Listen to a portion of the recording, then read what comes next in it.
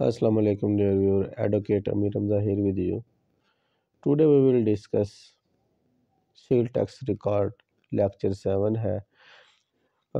Sale tax record एक registered शख्स को कारोबार के दौरान फराहम करदा खरीदी या दरामद की जाने वाली तमाम अशिया और खदमात का अंग्रेजी या उर्दू में रिकॉर्ड रखना चाहिए। Sale tax record a registered person must keep a record in English or Urdu of all the goods and services supplies, purchase or import in the course of business. फ़रोख्त का रिकॉर्ड फ़रोख्त के record में फ़राहम करदा सामान या फ़राहम करदा खदमात की दर्ज तफसीलात की निशानदेही होनी चाहिए। तफसील, मिकदार, कदर, गाहक का नाम और पता और वसूल करदा टैक्स की रकम। हर महीने के आखिर में एक रजिस्टर्ड शख्स को इन रिकॉर्ड में दिखाए गए सेल टैक्स को शामिल करना होगा और कल को सेल टैक्स अकाउंट्स में आउटपुट टैक्स के तौर पर मुंतकिल करना होगा। Record of cell the record of cell should indicate the following detail of goods supplies और services rendered, description, quantity, value, name and address of the customer and amount of tax charged. At the end of each month, a registered person must add up the sale tax shown in these records and transfer the total sale tax amount as output tax. खरीदारियों और दरमदात का record खरीदारियों और दरमदात के record में ख़रीदे गया या वसूल होने वाले सामान या खिदमत की खिदमत की दर्जाल तफसील की निशानदेही होनी चाहिए। तफसील, मिकदार, कदर सप्लाईज का नाम, पता और रजिस्टर्ड नंबर, खरीदारी पर अदा करदा टैक्स की रकम, record of purchase and import. The record of purchase and import should indicate the following detail: goods purchased or received or services hired, description, quantity, value, name, address and registered number of the supplier, amount of tax paid on purchase।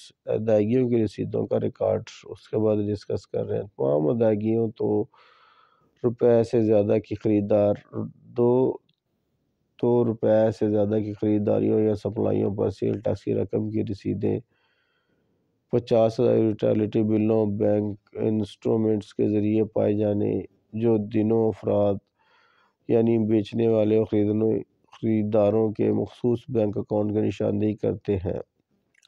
ये सिफारिश की जाती है कि act की section 73 की तमील के मकसद और एडिट की पेचीदगियों से बचने की मकसद से तमाम बैंक इंस्ट्रूमेंट्स के रिकॉर्ड फ़ोटो कापियाँ जिनके ज़रिए सेल टैक्स की अदायगियाँ की जाती हैं या वसूल की जाती हैं को बैंक स्टेटमेंट के साथ रखना चाहिए। Record of payment receipt all payment so receipt of amount of sale tax on purchase और supplies above rupees 15,000 except utility bill should be made through bank instruments indicate specifying bank account of both the person seller and purchaser. It is recommended that record photocopies of all the bank instruments through which payment of sale tax are made or received must be kept along with bank statement for the purpose of compliance of Section 73 of the Act to avoid added complications।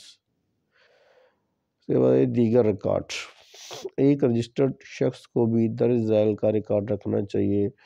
Zero rented और मुश्तसना सामान रसीदों का record, credit note, debit note, bank statement, inventory, utility bill, तनख्वाहों और labour के bill, किराए के मुआहदे, फ़रोख्त की खरीदारी के मुआहदे और लीज़ के मुआहदे। Other record A registered person should also keep record of zero rated and exempt supplies, record of invoices, credit notes, debit notes, bank statement, inventory, utility bill, salary and labor bills, rented agreement, sale purchase agreement and lease agreement record और दस्तावेज को बरकरार रखना। एक registered शख्स को tax की मुद्दत के अख्ताम के बाद 6 साल की मुद्दत तक रिकॉर्ड और दस्तावेज़ात को बरकरार रखने की ज़रूरत है, जिससे इस तरह के रिकॉर्ड और दस्तावेज़ात का तल्लक है। इलेक्ट्रॉनिक सेल टैक्स रिटर्न और इसके मुतल्लक मुंसलिकात अगर कोई है को रजिस्टर्ड शख्स के इलेक्ट्रॉनिक रिकॉर्ड में रखा जाएगा और मामूल दस्तावेज़ात के साथ मुतालबे पर अफसर इंचार्ज को पेश किया जाएगा। अगर तख़ीर 15 दिन से ज़्यादा हो तो 5,000 रुपये फ़ी जुर्माना अदा करना होगा।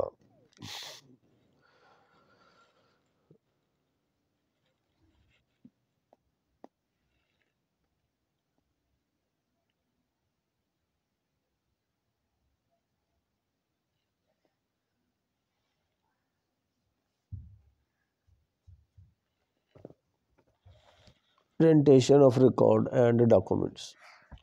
A registered person is required to be mentioned a record and document for the period of 6 years after the end of tax period to which such record and document rated the electronic sale tax return and its relevant attachment, if any, shall be kept in electronic record of the registered person and shall be produced to the officer in charge on demand along with the supported document. If the delay is beyond 15 days, a penalty of rupees 5,000 month is payable.